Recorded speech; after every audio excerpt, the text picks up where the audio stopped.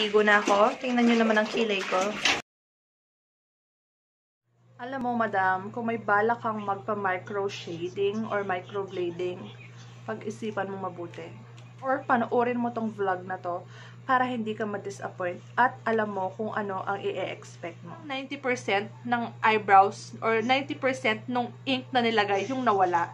That's why I was really disappointed.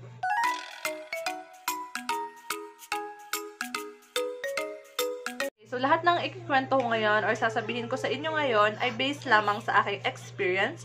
So, this is day 16. Simula nung magpa-microshade ako. Wala akong nilagay na kahit ano. So, you be the judge kung may pinagbago ba o wala. Pakita ko sa inyo yung healing process at sasagutin ko na rin yung questions regarding microshading. Yo! What up mga madam? Kakagising ko lang. Literal na kakagising ko lang. Wala pang hilamos or anything. At eto na nga yung result ng aking microshading that happened last night. So, it's already the 4th day of my eyebrows since na microshade siya. Ayan. Kita natin na meron ng mga blank spaces. Nagpipeel off na siya. Today is day 5 from the date na microshade ang kilay ko. And as you can see, ayan, nagpapakbak na siya. Peel off na siya. And it's super patchy. Parang siyang fill in the blanks. Nakakagigil bakbakin. Pero syempre, pigil-pigil muna tayo. Kaso nag-worry ako kung nakikita nyo ngayon. Yan o. Yung part na nabakbak, parang wala siyang masyadong ganap. Hindi ko nakikita yung color niya. Pero let's still give it a few more days at tingnan natin mag-heal talaga. Tingnan natin kung ganyan pa rin yung itsura.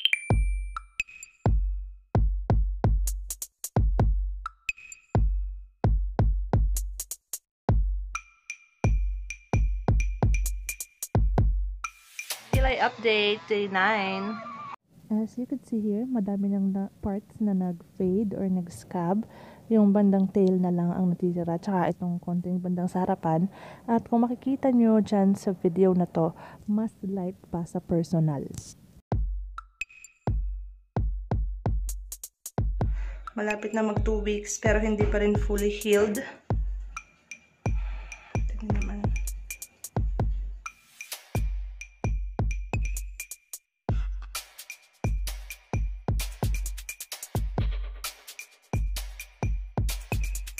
Already day 16 of my brows. Wala nang scabbing or wala nang pagbabakbak na nagaganap. Natanggal na lahat. So, eto, wala akong nilagay sa eyebrows ko ngayon. You be the judge, mga madam, kung may nagbago ba. Kung na-experience nyo nang magpa-microblade or microshading, just comment down para alam natin. At least, kasi sa vlog na to, yung mga opinion ko lang talaga at yung experience ko lang as a first-time customer. Okay, so magbabasa na ako ng questions ngayon. First question, ano ang pinagkaiba ng microblading sa microshading na pinagawa mo? Ang microshading po, ang effect niya ay parang makeup, parang kinulayan talaga yung kilay mo.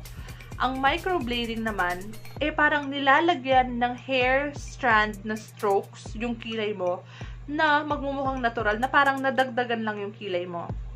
Gets nyo ba? Ang gulo, diba? Basta ganun siya. Okay, so next question. Gano'ng katagal bago mag-heal? Kasi ang alam kong sinasabi niyong healing, yung pagbabakbak ng brows. Katulad nito. So sa akin, bago na alis lahat ng kailangang mabakbak sa eyebrows ko, 14 or 15 days yung hinintay ko. So ngayong 16th day na siya, ayan, completely peeled off na siya. So, wala nang pagbabakbak na nagaganap. So, ay panood nyo yung vlog ko about sa microshading process.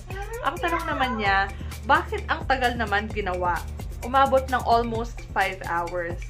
Well, yung artist ko kasi, bago lang siya. Actually, bago lang siya. I could say na marunong talaga siya when it comes to eyebrow mapping, face mapping. At the next question is, masakit ba? Ako kasi, mababa lang yung pain tolerance ko, pero kinaya ko yon. Mararamdaman mo lang na parang may maliliit na kuryente. Ganun yung feeling sa akin eh. So, hindi siya ganun ka-painless, pero tolerable naman siya. So, yun yung sagot ko doon. 1 session lang ba? Okay na? Okay. So, sa question na yan, kasi ganito yung nangyari. Dun sa artist ko, kasi sa Facebook ko lang siya nakita. So, nakita ko yung mga gawa niya sa Facebook. And nagandahan talaga ako sa pagkaka-shape niya sa eyebrows. Kasi very natural looking at bumabagay talaga sa face ng customer. Yun, for the second session, I will be honest, hindi ako aware noon na kailangan pala talaga ang second session. Especially kapag oily or sensitive ang skin mo. Kasi, ang nangyayari, kapag sensitive at oily ang skin mo, mahihirapang kumapit ang ink sa kilay mo. And that's what exactly happened to me. So, makikita nyo ngayon, hindi pa nga siya pantay, oh. Meron siyang tail, nagkaroon ng tail. At dito, makikita nyo dito na meron pa siyang ink, pero super light. Dito naman, as in wala na. Kasi, pinili ko yung extreme ombre. Yun din yung sinuggest na sa akin. So, I thought na dahil nga extreme ombre yung gagawin, makapal at dark na talaga siyang lilitaw sa akin. Ang hindi ko alam, mag-fade pala siya. So, mag-fade siya ng 50 to 60%. So, makikita nyo naman, nung first day after the procedure, super kapal ng eyebrows ko. As in, super dark niya. Pero, as the day goes by, makikita nyo na nag-fade siya. At according sa mga nababasa ko, according to my research, mga madam, ang pag-fade ng eyebrows ay nasa 50 to 60% lang. But, nangyari sa akin kasi, is more than 60%. Kita nyo naman. Diba? Nakaka-disappoint. Nakaka-disappoint kasi hindi ko rin alam na ganito pala yung mangyayari. Kasi ini-expect mo na magiging okay yung eyebrows mo. Tapos yun pala, mag-fade lang siya dahil oily ang skin mo. Ayun nga, sabi ko nga, doon sa mga nabasa ko, dapat 50 to 60% lang ang mawawala. Pero sa nangyari sa akin, parang 90% ng eyebrows or 90% nung ink na nilagay yung nawala. Un naman ako sinabihan na kailangan ko ng second session at required talaga siya for oily skin. Okay, so next question. Bakit mukhang pentel pen ang ginamit sa eyebrows mo? Ayan, totoo yan. Second day or mga third or fourth day, super nag-dark yung eyebrows ko. As in, pag lumalabas nga ako, sinasabi ng mga bata, bakit sobrang itim? Parang naka-pentel pen.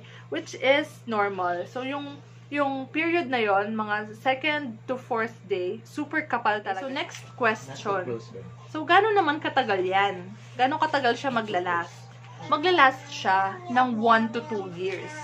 Pero, depende pa rin yon sa skin type mo. Tanong-tanong din ako sa mga ibang artists, tsaka sa mga kakilala ko na nag-undergo din ng microshading or microblading. So, ang sabi naman nila, yes, normal na mag-fade. Pinakita ko sa kanila yung pictures ko ngayon ng eyebrow ko. At sabi din ng mga artist na nakausap ko, masyado namang nag-fade. So, there is something really wrong. Or, hindi ko alam, baka isa lang ako talaga sa mga nilalang na super oily at hindi tinatanggap ang heat sa katawan. I don't know. So, kung naka-experience nyo din to, just comment down, let me know, para alam ko naman na, alam nyo yun, hindi ako isa. Ayun. Okay, next question is, may gamot ba na kailangang ilagay sa eyebrows after the procedure? Well, on my part, tama ba yun? So, sa akin naman, yung artist ko, meron siyang binigay na cream, but sinuggest lang niya na gamitin yon if lalabas ako or maaarawan ako. Kasi nga, ang microblading at microshading, sinusugatan talaga yung eyebrows mo. Okay, so next question is from my friend. Sabi niya, hindi ka naligo, no? Ilang araw kang hindi naligo. So, yun. Yung artist ko, sinabi niya sa akin na wag ko daw siyang paliguan or wag ko daw siyang basain ng 1 day. Wag ko daw siyang basain ng 24 hours. Okay, so next question is, magkano ang binayad mo? So, ang binayad ko sa first session is 4,000 pesos. And sa second session, sinisingil niya ako ng half the price, which is 2,000 pesos. Ewan ko kung namumurahan kayo or namamahalan kayo doon. Pero madami na kasi talaga ngayon mga salon at shop na nag-o-offer ng eyebrow, microshading at overall experience dito sa first session ko ng microshading was not really good. Siguro 50-50. Kasi yung ine-expect ko, hindi yun yung nangyari. So, I was really disappointed. Yun. So, I guess, kailangan ko talaga ng second session. Okay, so meron namang improvement, yes.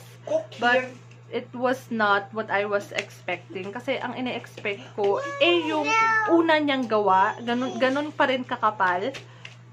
But, it did not really turn out that way. So, yun, nakakalungkot lang. My advice is, kasi alam naman natin na nagbe-base tayo sa mga photos na ina-upload ng mga embroidery artists, mga eyebrow artists sa kanilang pages. So, make sure na hindi lang tayo magbe-base sa mga photos ng after the procedure mismo. Maghanap din kayo ng mga photos nila ng gawa nila na healed na eyebrow. So, yung mga after 1 month, after 2 months, after 3 weeks, ano na ba yung itsura nung ginawa nila? So, mas maganda siguro. Yun yung hanapin. Okay, so that's it for this vlog, mga madam. Let me know kung palagay nyo okay lang yung kilay ko or kung hindi, and share your experience na din para